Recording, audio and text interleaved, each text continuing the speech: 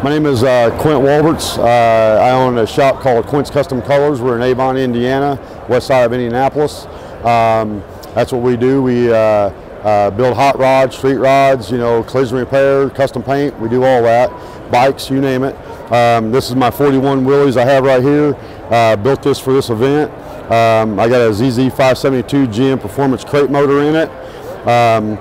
Of course, had everything chromed up on it, make it the way I want to do. Got sit in here. The car's all tube chassis car, fiberglass body. Everything on it's been smoothed and shaved. I've had several people ask if it's fiberglass or metal, and that's what we were after. Well, the interior was done. A friend of mine, he pretty much designed it all. I helped him just a little bit with a few things I did or I wanted, but I gave him a little bit of a guidance, but he pretty much created it. His name's Darren Cutter. Cutter's Custom Hot Rod Interiors in Dillsboro, Indiana.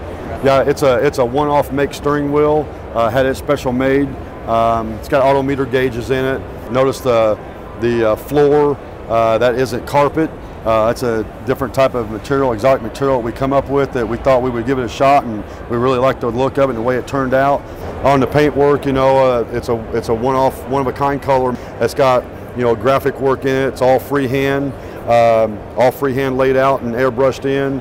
It's got some hidden graphic work underneath what you see bright right now. What you see, is in certain light. If you look at it a certain way, you'll see some ghostly type images underneath the graphic work. It's like a background effect. Different lights, make that come out. Same with the color of the car.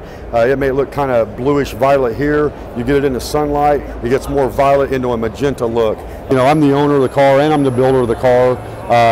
I built the car from the ground up. Of course, I had a little bit of help from a couple of my friends. You got to have somebody help you hold a door to put it on and things like that. But a couple of my good friends helped me with it. My interior guy is a buddy of mine, and another buddy of mine, Wade, he helped me with a little bit of the chassis work and a little bit of the exhaust work.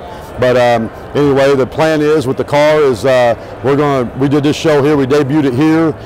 We got lucky, we made the grade 8. We're happy with that. We're tickled to death, and we're planning on running the ISCA Pro Show Car Series for the season, the 2019-2020 season.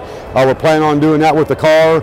It starts, it runs, it drives. You can fire it up, and actually I had to do a spot check in this building, and I put about probably a good half a mile on it just inside here Wednesday when I unloaded for my spot check, because that's the thing about, when you're a Riddler contender, it does have to run, it does have to operate, everything's got to work, everything's got to function, and it does all that. So a lot of people think these cars don't run. This one definitely runs.